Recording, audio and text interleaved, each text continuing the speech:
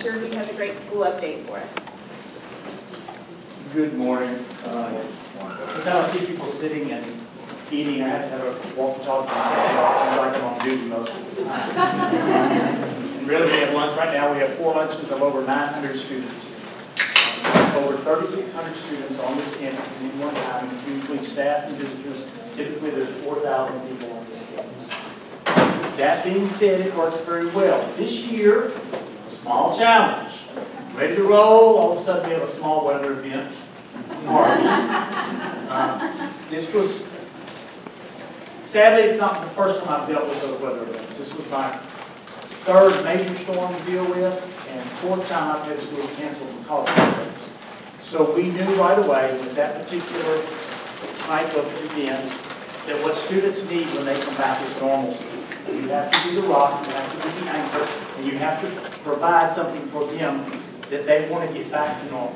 In fact, there was a point where I was in Lowe's or HEB or somewhere, and one of my students saw me and came up, and we were out for Harvey, and he said, Mr. Dennis, can we please just go back to school? I'm so tired of being at home. So we immediately came back, and without any further ado, we jumped right in. And the kids were very happy to be back, and it felt like it was the second week of school that they were going where they were supposed to go, and very happy to be here. That being said, there are always challenges on this campus. We are a large school, but we are not as large as our population would indicate. We have 16 portable classrooms. We have 16 teachers who do not have classrooms. We have 4 classes that are held in areas where we really don't want to hold classes. And what I mean by that is the team meeting room that sits in between the locker rooms is now a classroom because I got to have it.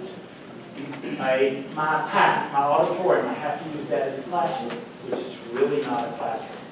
Some of these larger group instructions, I have to use that as a classroom so that we don't flow as many. 2 of my photos are coming out of labs. So they don't have a lab to do science in. They have to go into somebody else's lab, which means that person can't be in the room meeting. All of those are challenges for these students. They move forward, and it seems like they don't miss a beat. If you've never been in our halls at transition, I invite you to come. If you might want to get a few shots, because there are a few oftentimes communicable things run around, because they do come to school sick once in a while. So be careful, you will be stuck in that. That being said, on the high school, there's always something happening. We are out of volleyball now. We did lose in the playoffs, unfortunately, but they did lose. We have our football game Saturday. We have girls basketball and boys basketball. We just finished the first dry out contest for band. We have our choirs had some of their programs. Our first 4-day event, or 4-performance event of Summer Night's Dream happens next week.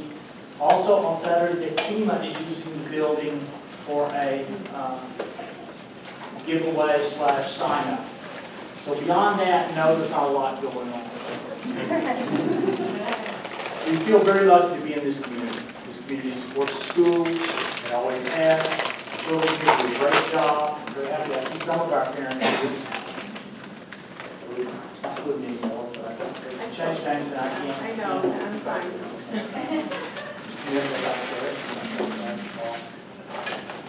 Do you have any questions for me before I head off? Please ask some so I don't have to go to lunch.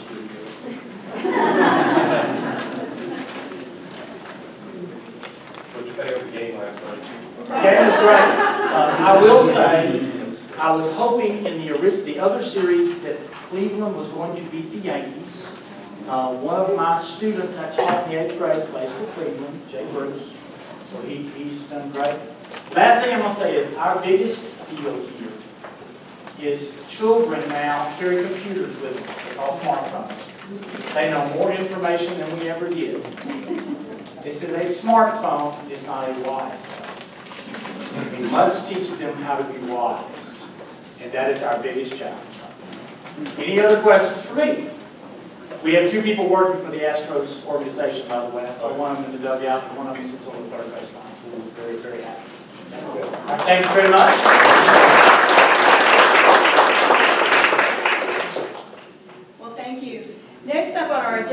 we met and talked about what was going to be important to all of you today, we realized lots of it had to do with post-Harvey, and it made perfect sense that we had some information come from Precinct 4 office. And so today we have Kent Klingerman with us, who is the community liaison for the Harris County Precinct 4 Commissioner Jack Cagle's office. Kent? Thank you. Good morning, everybody. How about those Astros? It's always going to start off the speech with an obligatory applause and shout, so thank you for that. And thank you to Atascocita High School for hosting today and for hosting the Harvey Relief Fair coming up this Saturday. I know Representative Huberty was pivotal in getting that to come together with the Harris County Office of Emergency Management, so we're real excited that's happening here in Atascocita. So again, my name is Kent Klingerman from Commissioner Jack Cagle's office in Harris County Precinct 4. I work for Commissioner Cagle's Community Assistance Department. As the name implies, I'm here to assist the community. So I'm from the government, and I'm here to help. So, what you see here is what Precinct 4 looks like. You jump over to the next slide and see some of the attributes of Precinct 4. 1.3 million people live inside those boundary lines, over 2,500 road miles to maintain, 40+ parks. The population of Precinct 4 actually exceeds that of 8 states in the Union. So if we were our own state, we'd be larger than 8 states. So the county commissioners are almost like little governors in a way, which is certainly not normal for county commissioners, which means with that many people and so many road miles to maintain, we have a big mess to clean up after an event like Harvey. So go ahead and jump to that next slide. We'll see what the Harris County Engineering Department has been working on over the last 2 months. Initially, they said for a storm of this magnitude, it could take 6 months for all that debris to be picked up, and the commissioner said that is not acceptable. So we moved some budget around and got some contractors and got those crews in to get this mess cleaned up. Over 500,000 cubic yards of debris already picked up by the contractors. That does not include what TxDOT has picked up with their crews. They helped us out a tremendous amount. Nearly 12,000 truckloads of debris from the storm. And we're about to start up that third and final pass coming up on November the 5th. So if you know anyone that doesn't have it out there already, make sure that's out there so it's ready to go when we do that final sweep across Precinct 4. And one of the reasons, those numbers also did not include the drop-off site where individuals could bring their debris from their home in their truck or trailer and drop it off for us. So a couple of reasons that we did that. One, we know people that live in the Houston area are do-it-yourselfers, get-her-done kind of people.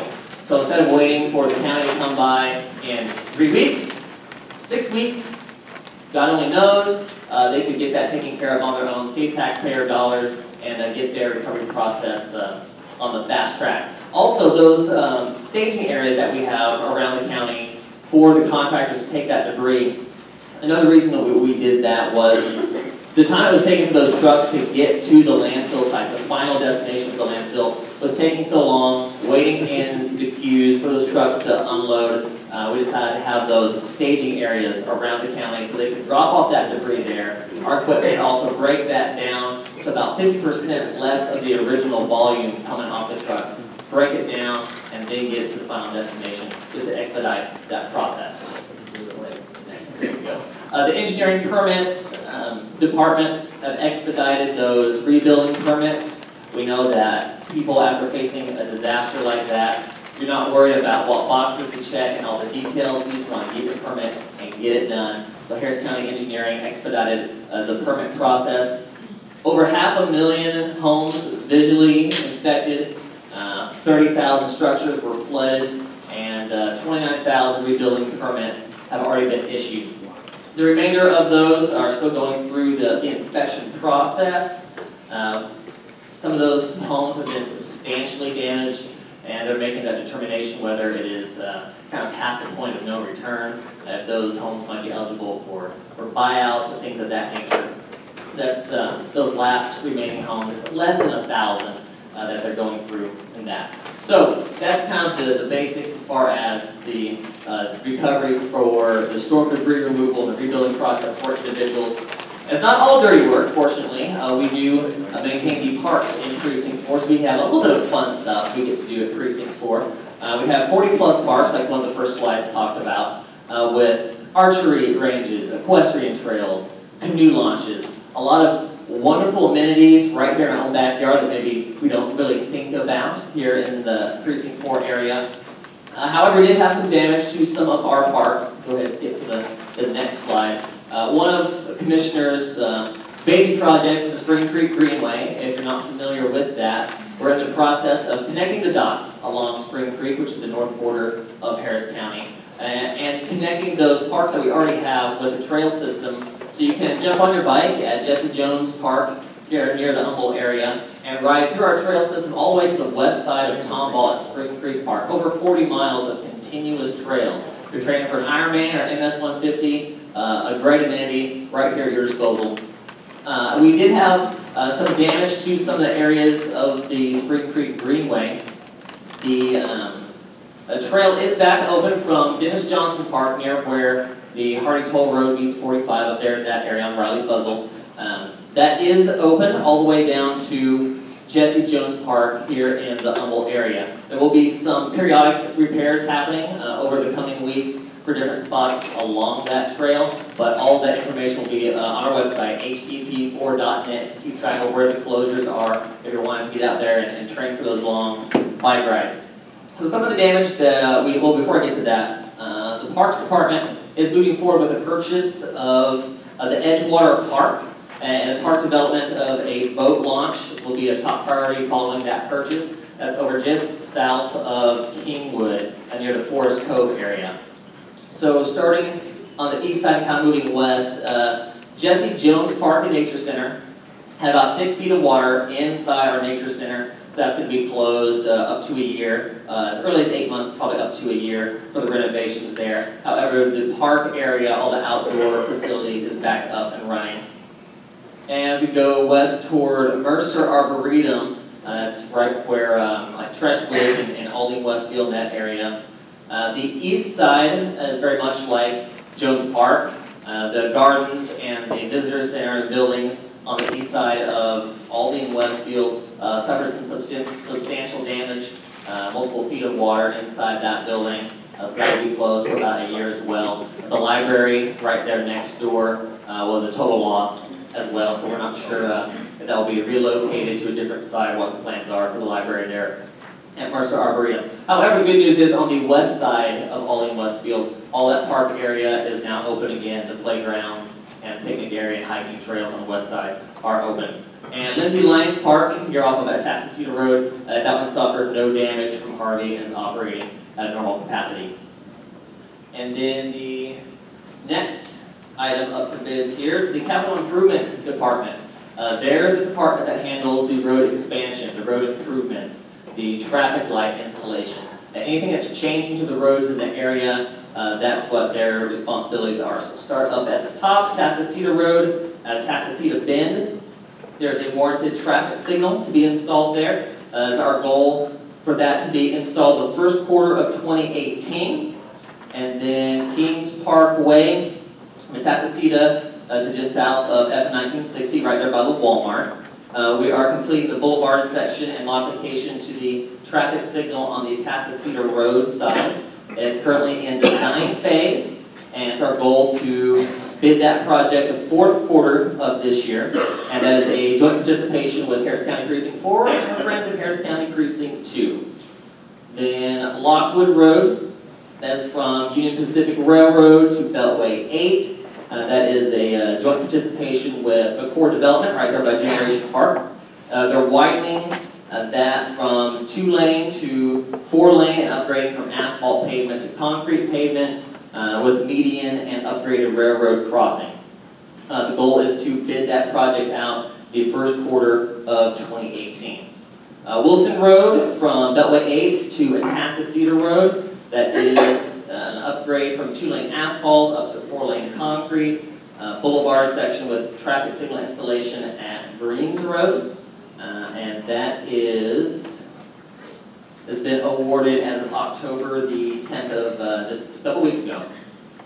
Woodland Hills Parkway, that's from Sunset Breeze Drive to Woodland Path Drive. That is extending Woodland Hills Drive from Sunset Breeze Drive to Woodland Path, 4-lane concrete boulevard with bridge over Williams Gully. and that is also a joint participation with Harris County Precinct 2.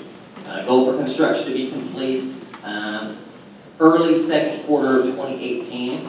And finally, Woodland Hills Parkway at Wells Mark Drive. There's a traffic signal installation in the process there. Hoping to start construction first quarter of 2018. I know that's a whole lot of information in a short amount of time. hcp4.net is our website. All those are updated on a regular basis if there's any specific projects you want to track. hcp4.net or reach out to our office. We would love to hear from you. So thanks for letting us come and talk today.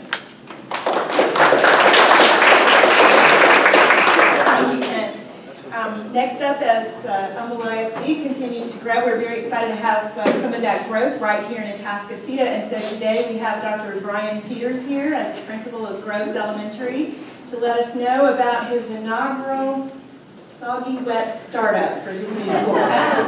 Thank you, Nancy. Thank you all for inviting me to be here to share about our school, Groves Elementary. We are just right off Westlake Houston off the Madeira Run. A lot of people still can't find us. If you go in, if you use Google Maps, you will not find us. I'm not sure where you take, but you go back to Madeira Run, you just keep going when you get there. Or you take Timber Forest, and you just keep going, and you find us. As Bill was sharing earlier, we had a very interesting start to our year, and I think ours was probably even a little more interesting. I don't remember the exact dates, but we had fire marshal inspection approval on a Thursday, which then got us approval to enter the building on a Monday, and this is mid-August. And, you know, that's about the time school started. Our teachers got in the building a week before the school was supposed to open for kids, put it that way.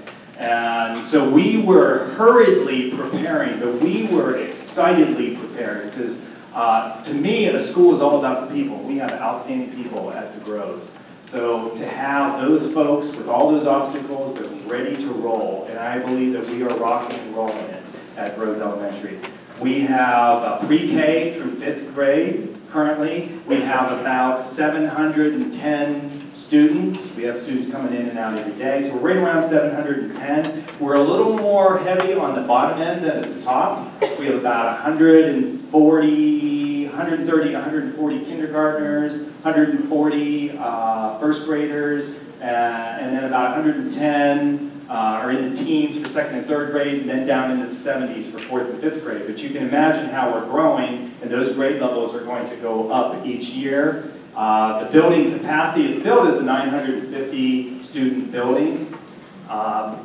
We will probably get there much quicker than anybody would hope, considering we're already at 700, about 710. We also have a Spanish immersion program, which has been very popular. We have starts in 1st grade. We have 2 sections of that now teams with Bear Branch Elementary and Pine Forest. So we have 3 locations within Humble ISD for that. Just as Bill was sharing, you know, it's constant excitement and constant activity in our building. We had over 800 folks attend we called it our Monster Mash a couple weekends ago. Over 800 families attended, or 800 people attended that. The next day we partnered with the Groves community and for their Falltoberfest and had 400 to 500 people attending that event. Coming up on November 11th, we're really excited to have, I can't say first annual because it's the first and it's not the annual, but we're having our first, which we hope will become an annual color run that we're going to do around Veterans Day. So we've invited, I can't remember the exact name of the group, but we have somebody coming in to speak to our students and then to help us with the event. It's a group that provides service animals to veterans. So we're just trying to provide some meaningful learning experiences for our children around the idea of Veterans Day. That, you know, why are we celebrating this day? Well, bringing in different groups that hopefully every year to help our children learn more about the different events that we do. So we're partnering with our community. As my philosophy generally would be is that we've talked a long time for many years that we have to stop doing school the way we've always done school. And, well, it's time to stop talking about it. It's time to start doing it. And I believe we have the right people in place at Groves Elementary with the programs we're doing. We embrace technology. As Bill said, yes, this is a smartphone. We have to teach our kids how to use it. But yes, we have to teach them how to use the technology. We can't keep them from it. It is their reality. So we are embracing the technology that we have. We have some of the best at least our technology people are telling me we have some of the best technology in the district. And I will believe that because with a lot of the weather events and some of the wireless and things going down, we weren't impacted too much by that. We were generally in pretty good shape. So we have a neighboring partner with the Insperity complex next door and the Adaptive Sports Complex, and that's been a great addition to our campus, a great daily play facility for our students. If you haven't had a chance to drive back and see, you'll see Groves Elementary, you'll see the Insperity Adaptive Sports Complex, and then I believe am I just to turn this over to Dr. H?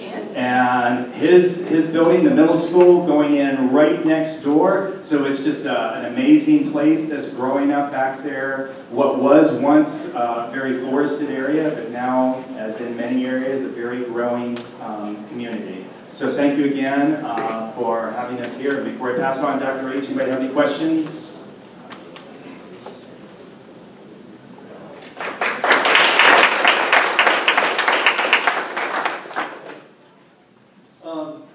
Thank you for having me out. I appreciate it.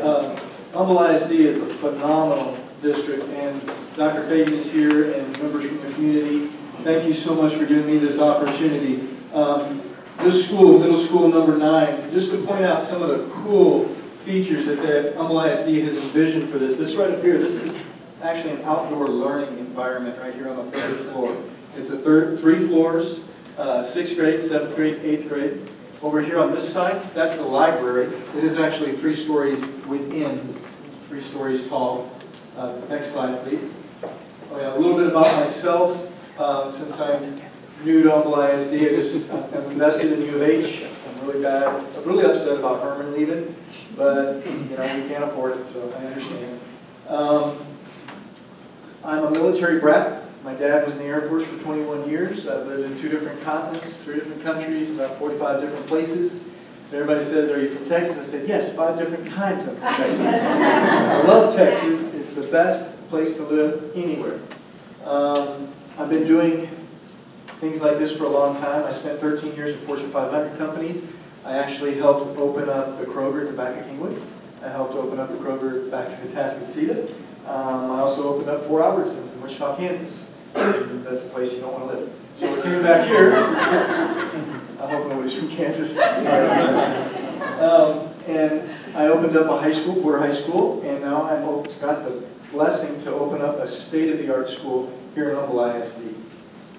And what is this school going to be? It's going to be a continuation of what Dr. Peters was saying, and it's going to be a STEAM campus. Has anybody ever read Daniel Pink's book about right-brain people, that they're going to rule the world?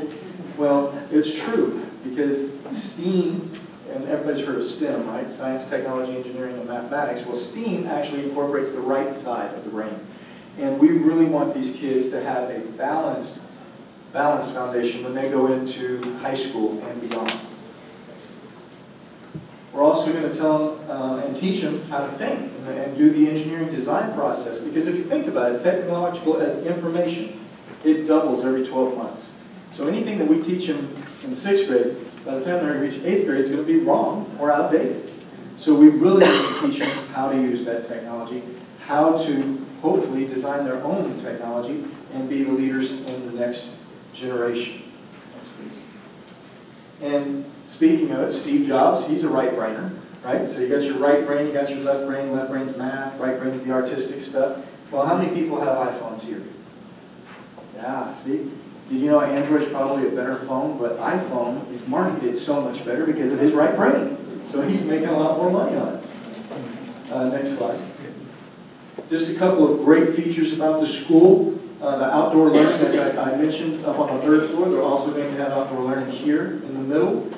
There's also going to be a balcony here on the 2nd floor for each grade to be able to do some outdoor learning. Natural day lighting, there's going to be a lot of glass. In fact, the walls of the classroom are glass. so that you can actually bring in a lot of that outside lighting. The lighting inside is going to be controlled by LED and computers, so when the light is bright outside, it's going to automatically lower inside. Pretty amazing things. Next slide, please. Here's a sample of the hallway. So the teachers here, they're working with a classroom. They've got a group of gifted kids, and they're just going to send them out to the little collaborative space right over here, so they can actually record their videos or do their project without disturbing the rest of the class, but still being observed and being in a safe environment. The next slide, please. And I tell you, when I share this with the 5th graders, they get so excited because they are so pumped about this school. This is the inside of the classroom. And notice this little green line, that's where a wall used to be. It's a collapsible wall, similar to that right over there. And it can collapse down so that we can do collaborative projects in between the classes. Projector on the screen back here, but we don't, whiteboards, this is a whiteboard, right? We don't have whiteboards, we have whiteboard walls, where they're going to actually be able to write on the walls, write on the glass. They're going to be able to collaborate anywhere within that room. And it is just going to be a phenomenal experience for the kids. Next. Some of the things that we're going to focus on as well is keeping with the STEAM program is the engineering and aerospace. We're going to do rockets. We're going to do high-altitude balloon launches. We're going to do CO2 cars. We're going to do robot wars. We're going to excite these kids about science, technology, and engineering. And just to give you an overview, I am also a computer programmer, and I'm an artist, so I've got kind of a split brain going as well. That's what my wife says all the time, and I'm really split brain. I don't think she means it in the same way. Next, please. This is what the inside is going to look like. They're going 3 stories there. Nice platform stage stairwell down here for students to perform for the orchestra or something during an open house. Next, please. And we're going to send out a community survey November 8th through the 15th. We need your input because this school, yes, it's in the Groves, but it services more than just the Groves. It services the south part of Eagle Springs. It also services Lakeshore. So what do we want to name it? What does the community want to name it? And here's the suggestions right now. Westlake is winning because it's kind of off Westlake. So that's kind of nice. So please look for that to come out and please give your input back. Next one, please. Also, I designed some logos. We need some input. What do the kids want to be? So everybody can get excited about that. And notice the colors. They're going to be a little bit like Seattle Seahawks, right? The college navy, the gray, and the highlight of the lime green. But please, when this comes out, please give us your input as well. Next. And that's the last slide. And there's my email address. If you would like to email me or ask any questions or come out and see the school this summer. Hopefully we'll be in April. Hopefully we don't have the same experience that Dr. Peters had. We'll not have a hurricane or anything like that. And we'll get right in there as soon as possible. Any questions? Yes, ma'am. Looking at the pictures, I didn't see any lockers. Are there no lockers in this? No, ma'am. There's going to be lockers for the athletic events, of course, because if you're in any sports, you're going to have to bring your stuff. But inside the hallways, there's not going to be lockers because we're going to try to go technology all the way. The textbooks are going technology. We're hopefully to have some devices inside the classroom for each child to be able to utilize, and they won't need to carry a whole bunch of stuff. So will this be the first Humble ISD secondary school without any lockers built into it? No, ma'am, it's not. Any other questions? Great. Thank you.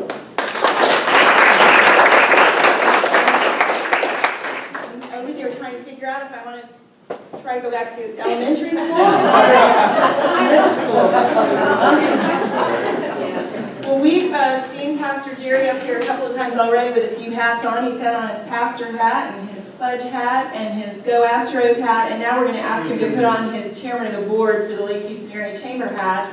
I had the opportunity to hear a little bit about this yesterday, so I'm very excited for you to share with the community about the Back to Business program. Pastor Jerry. Thank you. I want to just give you a quick update on our Back to Business program. One of the latest figures we've heard, about 300 businesses were affected or inundated with flooding, and that's not all, because there are a lot of home-based businesses where the home and the business got affected. So one of the things that we want to do, we're the Lake Houston Area Chamber of Commerce, where business matters. Businesses are important. And so we launched this initiative to help businesses get reopened. One of the statistics that's been shared is that about 40% of those businesses that got affected or closed down may not ever come back, but we want to change that number. And so we wanted to be proactive in getting out in front and helping these businesses get back open as quickly as they possibly can and to be viable again. So your help and the community help will really be a blessing to us. And listen, this is an initiative that's not just aimed at chamber members. All businesses in this area are important to the Chamber of Commerce because we want to see people back at work. We want to see people producing income and serving the community and opening the businesses that we need when we go out and try to get goods and services. So we're here to do that. We also, the Chamber just hired Andrew Cardenas to oversee the Back to Business. Stand up right quick. He's the man, so if you're getting ready they need to get back to business, tell them to call the Chamber, see him. He has everything he needs to get going and helping you to get back up and running, don't you? Okay. Just checking. Let's go to the next one. Back to business. We're targeting businesses in Humble, Kingwood, Atascocita, and Summer Creek. Two focuses, business recovery and then reopening promotions to let people know that the businesses are reopened. So we're going to emphasize those, and we have several resources to do so. If you want to go to the website, there's one been established, Back to Houston, Lake Houston area, LHABacktobiz.com. We have in-person resources, this Disaster Recovery Center that's helping businesses right now. We've done a few seminars already. There are some more that's coming up to help. The online resources for FEMA and all that, and you left and right brain people, you can read the rest of that. That's what we think. Okay, back to business. We have some partners that are helping us again. We'll talk a little bit about that, but you can go to Lake Houston backtobusiness.org, Lake Houston area backtobusiness.org. Let's go. There's some reopening promotions. We're asking you, if you see a business that's reopened, help us, post it. Go back to Instagram or our Facebook page, or you know how to do that kind of stuff. You don't have these smartphones that are not wise. And use them and promote them and tag people. And you know, I don't use those phones. I just use my phone for talking. That's about it. So I don't know how to do all the other stuff, but you all know how to do that stuff. So just share. Oh, that's what you do. You share, let people know who's open again. Pretty little theme. Whataburger, man, that was a big opening back there in Kingwood. I mean, everybody was happy to see Whataburger again. You know, so if you got a business, you're the first one open. Everybody's happy to see you. So this is a good time to get that done. Mathnasium. So we're promoting that. We're letting people know, because when people see businesses coming back to life, there's more hope and there's an excitement in that. Here are our community partners: Observer newspaper, Community Impact newspaper, Kingwood.com, Atascocita.com, The Tribune, KSBJ. God's listening to us when we share. All right. Here's ways you can help. You can inform us about your businesses when, if you still need some help. Get with us at the Chamber of Commerce. There's also our Lake Houston Area Relief Fund. Are you going to talk about?